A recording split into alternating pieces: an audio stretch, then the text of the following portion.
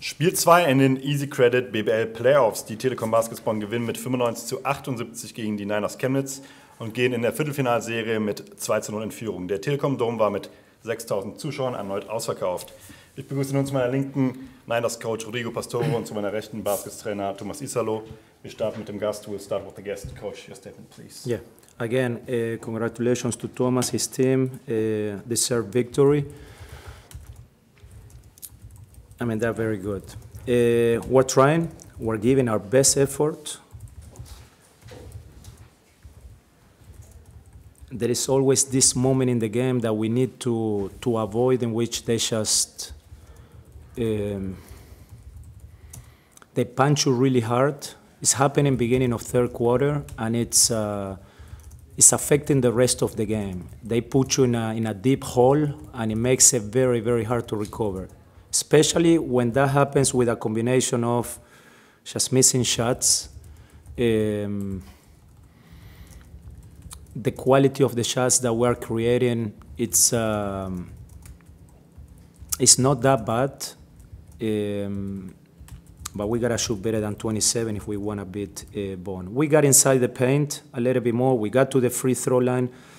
But we're playing against a very, very smart team, and whenever you feel like there is a little bit of momentum, they're very good at getting to the free throw line, picking up fouls, and it's they're exposing a little bit, maybe more than a little bit, our inexperience.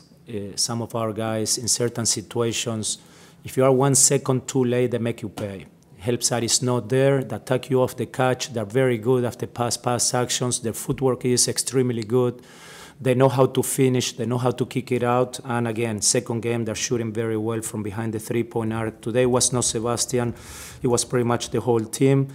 Yeah, we have one more chance in front of our fans. We're gonna need each and every one of them, the 4,800 that they're gonna be Monday, trying to help us make history and get this first victory in a playoff that we are chasing since 1 year. Thank you very much. Gibt es Fragen an Coach Pastore? Rodrigo, how proud are you about the fighting spirit of the team after the West had to go out? Better than Wednesday, but not good enough.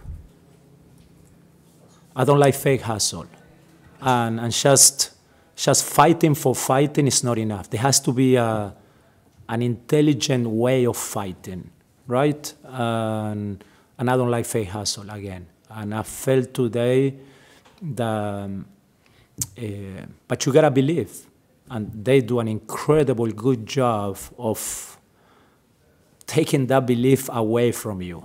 It's very difficult. It's very difficult because what you see from the outside, and then what they're able to do in moments of, this is like boxing matches, and when they connect, it takes you a little bit of time to get back on your feet. And again, we need to keep our guards up, and we need to make sure they don't connect, and that we can stay on our feet all the time. And today they connected again in the third quarter. Then there are situations in which, yeah, I call this and there. I think BBL has some very good refs. I saw today, though, before our game, a coach got kicked out of the game 7 minutes after the game. That's unacceptable. Referees gotta let teams and players compete. And I'm not talking about dirty and getting, no, nobody wants to see that. And we know how hard they play. And we are learning from them each and every minute. This is a luxury for us. Chemnitz Niners, third year in the BBL, to have the chance to go against their best, the best. And it might not even be close to the second best. That's how good they are. And for us, it's a luxury. We learn every minute, and we're gonna be so much better after this experience against Tuomas and his team. So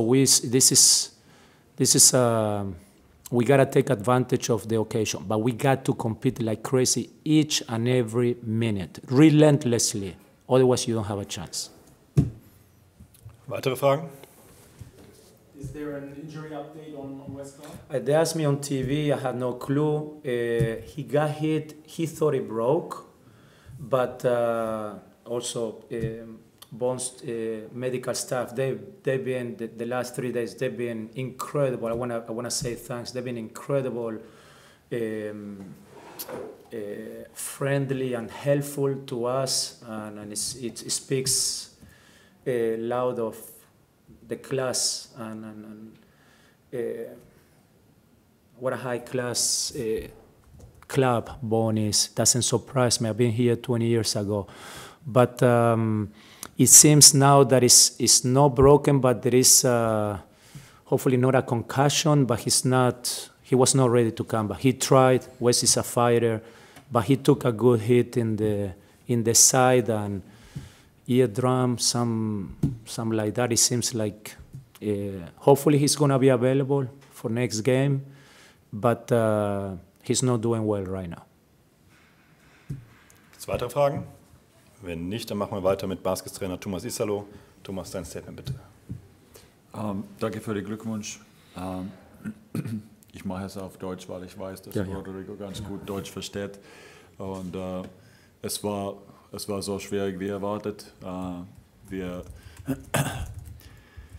hatten große Probleme mit unser Rebounding, eine unserer größten Stärken diese Saison. 19 Second Chance Points, dann auch 32 Points in the Paint. Das ist etwas das für uns ist nicht so oft passiert diese Saison. Wir haben meistens einen sehr guten Job gemacht. Die haben ganz viele Adjustments für dieses Spiel gemacht mit Personnel. Und die hatten ein bisschen andere Ideen auch, wie unsere Verteidigung zu attackieren. Ich habe gedacht, dass wir haben einen soliden Job meistens gemacht, aber dann die zweite Chance und viel zu viele Fouls und einzige sehr so Fouls, das war nicht so klug, sagen wir so. Und darum haben beide Mannschaften unglaublich viele Freiwürfe und ich denke, ich bin von der gleichen Meinung mit Rodrigo, das ist nicht, was die Leute sehen wollen. Es gibt zwei sehr kämpferische Mannschaften gegeneinander mit physischer Spielstil und physischen Spielern und dann das bedeutet, da gibt es sehr viel Kontakt. Ich weiß, es ist nicht einfach, das zu referieren, aber ich denke, wir finden eine gute Balance dann in die dritte Spiel. Für uns ist es natürlich, die Belastung ist momentan sehr hoch. Viertes Spiel in, ich weiß nicht wie viele Tagen, nicht nur das, sondern die emotionale Steuer, das wir haben bezahlt für die Champions League Sieg und dann wir gehen up and down, ganze Woche und das merkt man auch von den Jungs, aber die haben einen unglaublichen Team Spirit und die finden immer einen Weg, das Spiel zu gewinnen und ich bin überzeugt von der Art und Weise, wie die spielen zusammen, zum Beispiel heute ohne alle unsere Fünfer, so Leon und Mike mit Foul Trouble, dann auch Finn mit Foul Trouble und dann haben wir mit einem Small Ball Lineup gespielt, ein Switching Defense, das wir haben nicht seit Karšiaka-Spiel. Das war unser zweites Spiel in der Champions League gespielt, in ein Live-Game und die haben es so gemacht und das spricht sehr viel über die Fokus und Einsatz von unseren Spielern. Vielen Dank. Gibt es Fragen an Tuomas Iisalo? Welche Rolle hat heute das Publikum gespielt, auch am Mittwoch schon, und welche Rolle könnte am Montag das Chemnitzer Publikum spielen? Ja, es hat eine Riesenrolle gespielt hier in beide Spiele. Es war natürlich nach dem Champions League Sieg hatten wir ist das Rückenwind in die erste Spiel und war sehr wichtig für uns und ich denke, es hat auch uns sehr viel Energie gegeben. Aber wir wissen, dass auch in Chemnitz es gibt sehr laute Fans, eine sehr intensive Atmosphäre und wir müssen bereit sein. Wir waren letztes Jahr gegen Bayern in die gleiche Situation, oder nicht in die gleiche Situation, sondern in die gleiche Position, wo Chemnitz jetzt ist und mit 0-2 aber man muss 3 Siege holen, die Serie zu gewinnen, und das letzte Spiel ist immer das Schwierigste. Weitere Fragen? Vielleicht auch jetzt nochmal im Hinblick auf Spiel 3, was erwarten Sie für eine Partie? Wahrscheinlich nochmal intensiv. Und wie wichtig ist es jetzt nach dem dritten Spiel zu closen? Sie haben gerade die Belastung schon angesprochen.